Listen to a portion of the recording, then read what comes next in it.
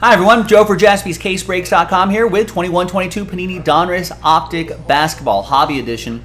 4-box pick your team lucky 13? I hope so. All cards ship. And it's from a fresh case. So fresh and so clean.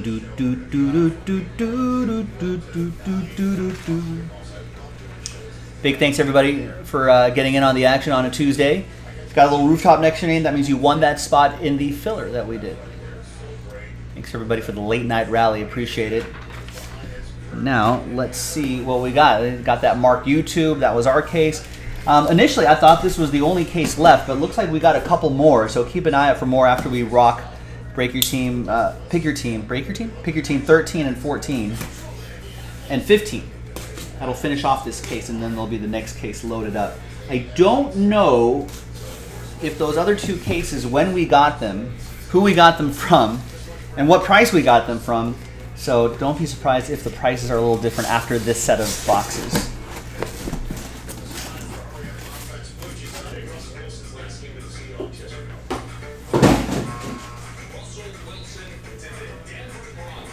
So we're doing 4-box breaks, so let's shave 2 boxes off the top of there and 2 boxes off the top of here. And we'll roll the die. We'll go 1, 2, 3, 4, 5, 6 for each stack. It's 4. 1, 2, 3, 4. We'll save these for next time.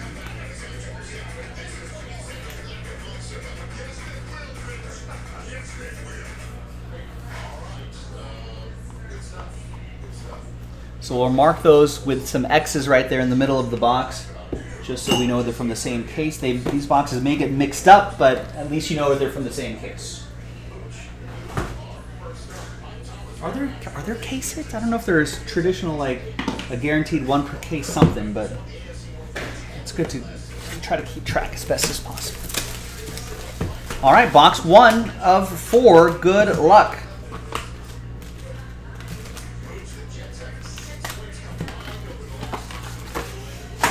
I was saying this just before the video, but we're sort of in a hoops no man's land. Everyone's just kind of waiting for training camp to start when we're really going to start to get some big news, right? But let's see what hoopsrumors.com has for us. Sixers and Montrezl Harrell agreed to a 2-year deal. Warriors working out Ben McLemore, Alfred Payton, and others. Cavs no rush to extend Karis LeVert. That's about it. I mean, Mavs, we saw that news already. Mavs considering adding a veteran ball handler, which I think is important. Jazz trading Donovan Mitchell. That was sort of the big deal of the big news in recent days.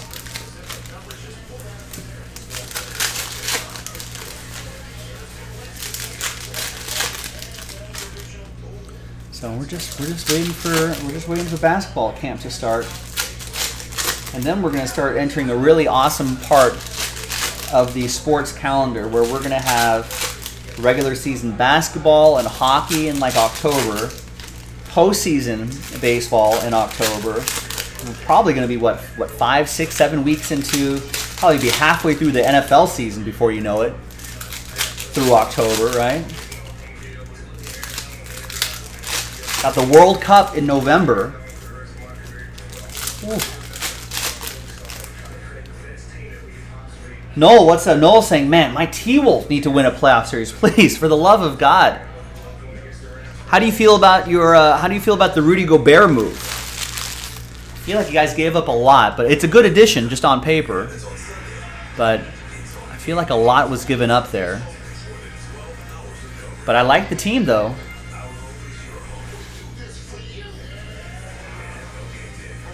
All right, let's go. Got a Davion Mitchell and an Eric Gordon to 99. LeBron James, 75 years of the NBA, silver. That's for my Lakers. Sean Maddock has the Lakers. Eric Gordon for Houston, Adam Kelly to 99. And Davion Mitchell going to the Kings for Darren Porterhouse Steak. And then Evan Mobley right up on top. There's a little... I don't want to mess with it too much, but I feel like you can. That's just a little bit of adhesive. I think you can clean off there. Evan Mobley for the Cavs. Sean Maddock Come on, there's little schmutz all over the place here. What's going on here?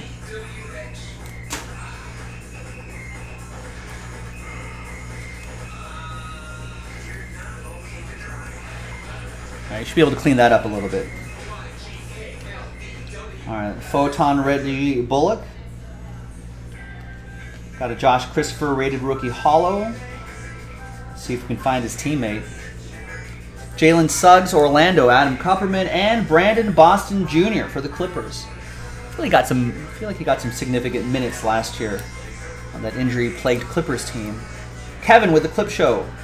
It's gonna be a dangerous team if they're all healthy.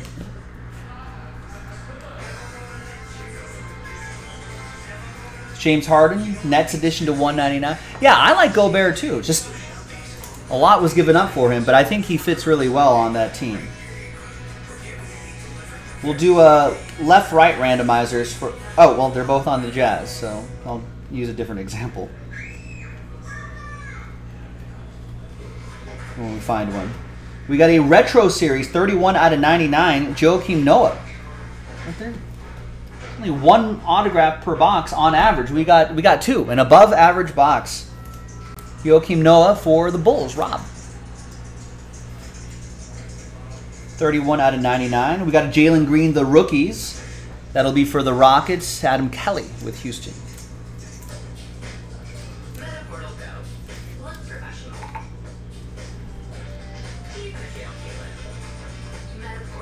Davion Mitchell, lime green to 149. Like seeing those parallels. There you go, Darren. Thanks for grabbing the King straight up. I think he has them in the entire case.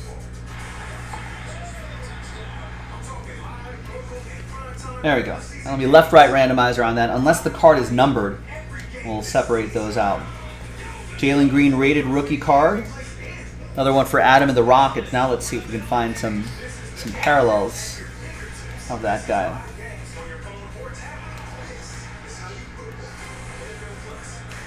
And stargazing, Anthony Davis. I think a lot of my Lakers season depends on the health of that guy. Even more so than LeBron. So Knowles, I've got the Timberwolves depth chart loaded up. According to ESPN.com, I don't know how updated this is, but yeah, D'Angelo Russell at point. I like that.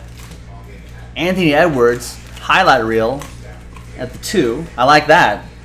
Jaden McDaniels, I feel is pretty solid. I think he's still pretty young too. I like that. And then you got Karl Anthony Towns and Rudy Gobert in the front court.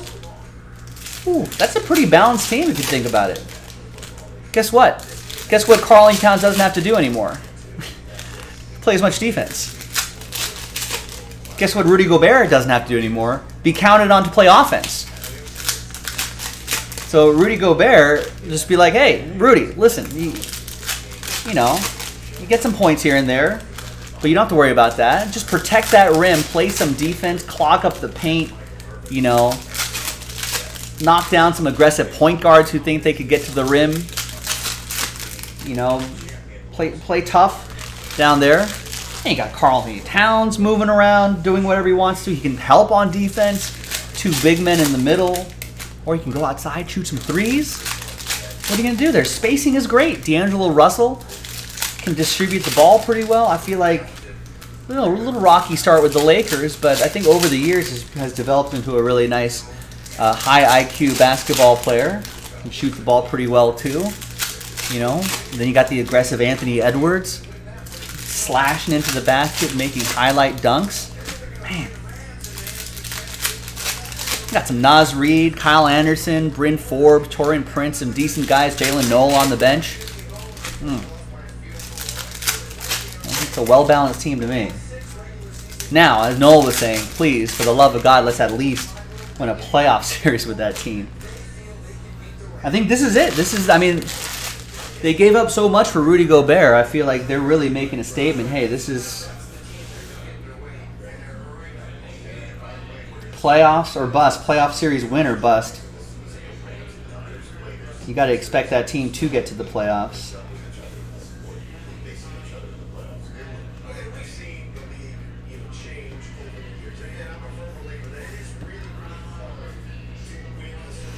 Yeah, I was just gonna. Anthony's thinking maybe that depth, that bench depth, maybe not as deep as it could be, but I feel like some of those young guys could probably, you know, develop into a serviceable bench player. I mean, if they're doing well, maybe they're going to be big on the trade market. There's Cade Cunningham, Detroit. Sean Maddock. You know, maybe if they get a, I don't know, there must be some guys still out there in free agency, right? They can get a crafty veteran. There's Spencer Dinwiddie to 149, a crafty vet on a 1-year deal or something like that, just to fill up that team a little bit. You know, maybe in training camp you got someone that emerges. There's Anthony Edwards, speaking of the Timberwolves, 21 out of 79. Really like his game.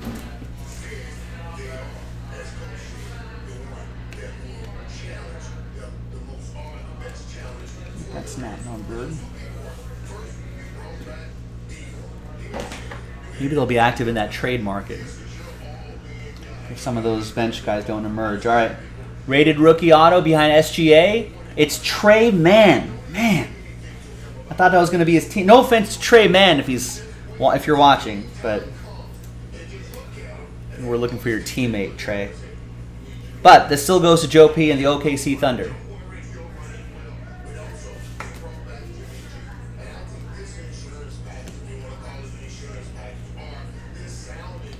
Tyrese Halliburton, Kings edition to 199.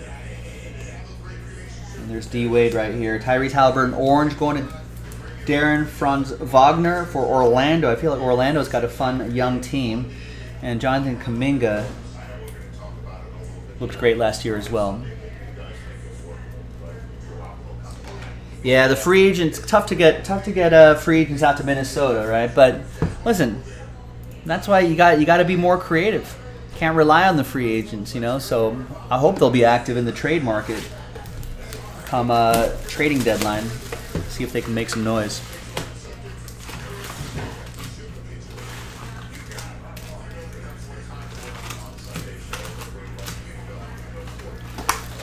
The Orlando team, looking at their depth chart, I still like Markelle Fultz's potential, but Markelle Fultz is there, Cole Anthony, Jalen Suggs in the backcourt. Right, Franz Wagner and his brother Mo Wagner on the team too. Paolo Banchero, their big draft pick there, and Wendell Carter Jr. in the front court.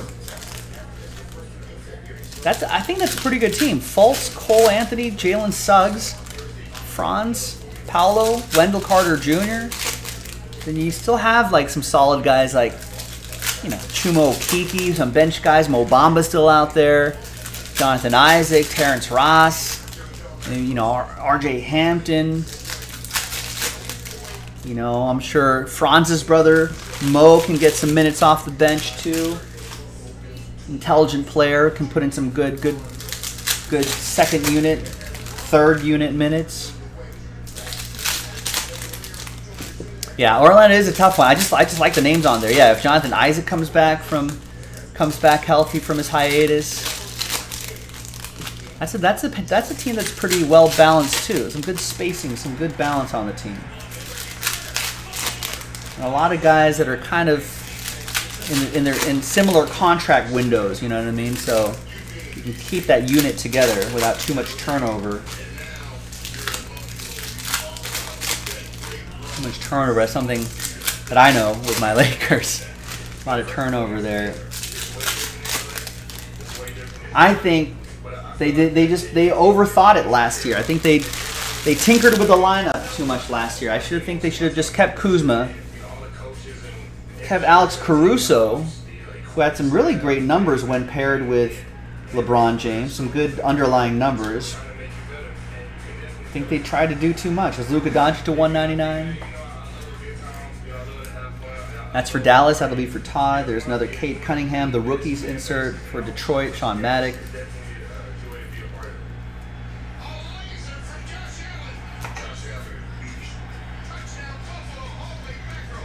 But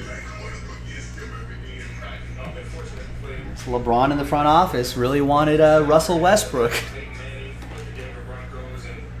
And Could have had Buddy. Buddy Hield would have been great on that team. Not the sexiest name out there, but.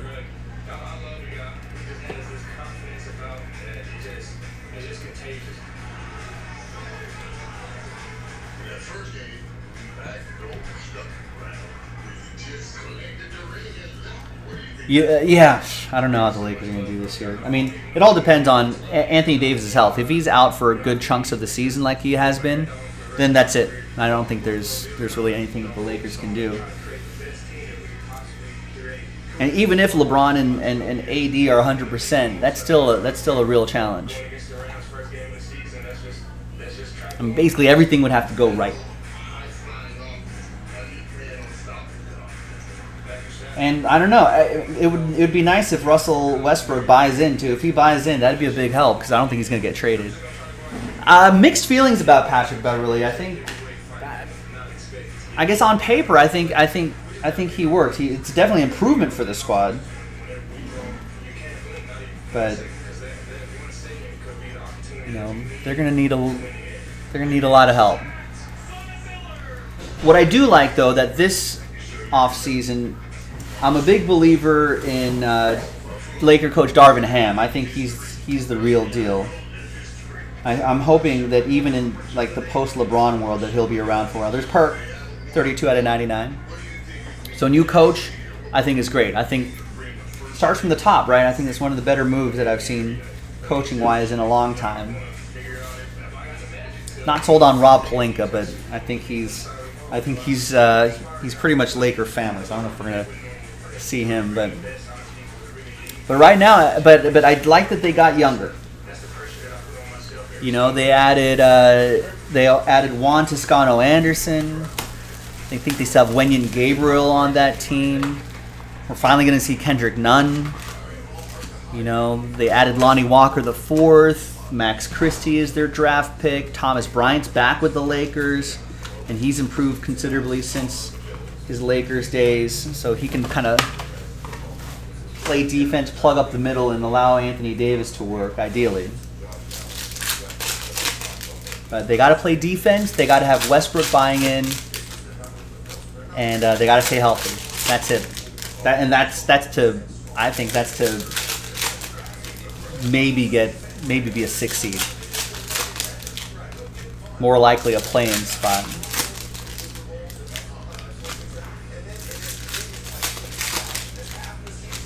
Yeah, I hope it's not a rocky start to his coaching career as well. I think he's going to be fine, personally. I think just from what I've read and what, you know, just hearing his press conferences, you know, and I think he's got, I feel like the if you read between the lines, it really seems like he's going to have a lot of the, he's really going to have, see you guys, see you tomorrow. I feel like there's going to be a lot of, I think he's going to get a lot more control of the team than Frank Vogel. I mean, I feel bad for Frank Vogel. Apparently he's a really nice guy, but I think even from the get-go, the Lakers were already on the fence about him. If he didn't win a title, I feel like they would have moved on from him, but I think the title bought him a little extra time, but not too much. I think they were always looking elsewhere, which didn't help. You know, I think maybe players probably knew it too. And so, you know, you get a little disrespect from players for him. But, ooh, nice. I was like, I didn't want that sitting on the bottom of the pile if it was a big rookie. Rated rookie hollow, Evan Mobley. Sean Maddock with the Cavs. That's what we want to see. Not sure if I'm liking the centering here, Sean, but may as well send it into grading, see what happens. That grades out. If we get lucky, get a 9 on that. That'd be PSA 9 on that. That'd be pretty nice. We got a rated rookie, Photon, Davion Mitchell. Nice. Nice little parallel. I do like this introduction of this parallel. That's Darren Porterhouse Steak with the Kings. So yeah, I think hopefully Darvin Ham will get you know, we'll have the power to, you know, the backup of the front office. He should be there for a while. Yeah, I know that. Well, that's another reason why I don't think. That's another reason why I don't think the Lakers are going to be moving to 99. Donovan Mitchell are going to be moving Westbrook anytime soon. First of all, and now Davion Mitchell hollow. Look at that, Darren Porterhouse steak. Sorry, Oliver. I was hoping you had gone to bed or not watching, but got the photon Donovan Mitchell and gets the hollow parallel Donovan Mitchell. I don't know, centering might be a little bit better on this one. Kate Cunningham, base. That is for Detroit, Sean Maddock. But yeah, I mean, I guess someone would be doing the Lakers a favor if they take Westbrook's expiring deal. I'm not sure if that's going to happen unless the Lakers attach like those future picks, which they've been very reluctant to do. But, I mean, if they can swing a deal, I mean, screw the future picks, I say, at this point. I mean, we've already mortgaged so much of the future for LeBron, and that's what you have to do. Why are we hesitating?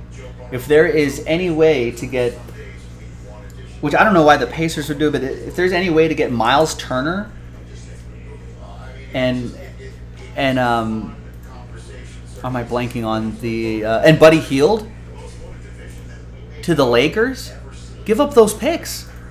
Miles Turner, Anthony Davis front court with Thomas Bryant off the bench. I'll take that. You know, Buddy Hield means you get Patrick Beverley probably off the bench. You know, which sounds better than you know, which is better than him starting. I mean, that would make the bench a lot deeper. I mean, there's a lot to like about that. I mean, they should have gotten Buddy Hield the year before when they had the chance. Buddy Hield provides that outside shooting that they don't really have. Like, who's shooting threes on this team right here? Russell Westbrook, Patrick Beverley, LeBron James, Anthony Davis, Thomas Bryant.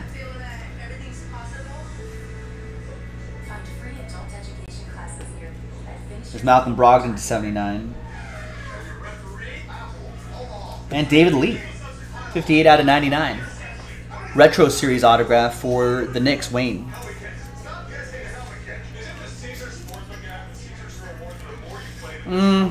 Maybe Anthony.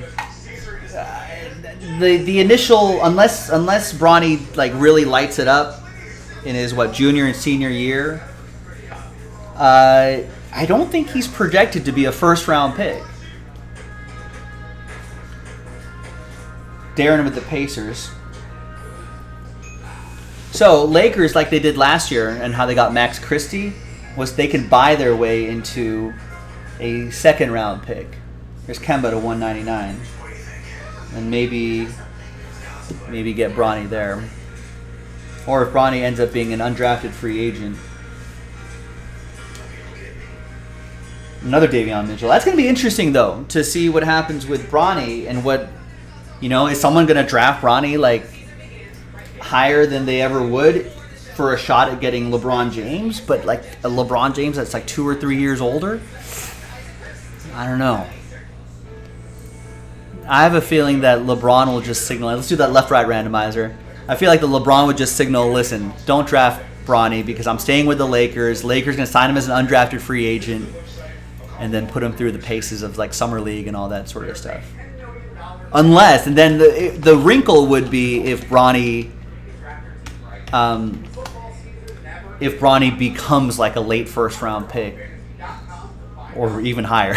That would be kind of crazy. Then that would be a lot of drama there. 6 and a 4, 10 times for the left and right side. 1, 2, 3, 4, 5, 6, 7, 8, 9, and 10th and final time. It's going to go to the left side. Left side teams will get him. Hey, ladies and gentlemen, thanks for getting this basketball rake done. Great late night rally. And stick with Jaspys. Listen, we're going to be around.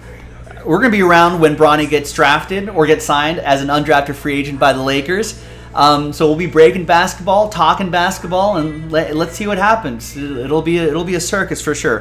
Thanks for watching, everybody. I'm Joe for JaspysCaseBreaks.com, and I'll see you next time for the next one. Bye-bye.